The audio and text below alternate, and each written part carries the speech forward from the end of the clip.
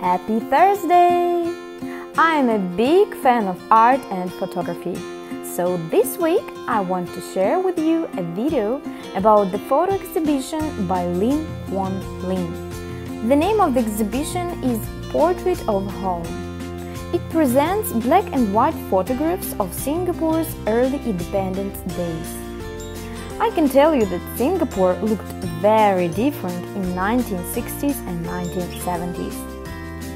The exhibition tells the story about transformations of country and its people, their occupations, landscapes, various industries of the time, and even family photos.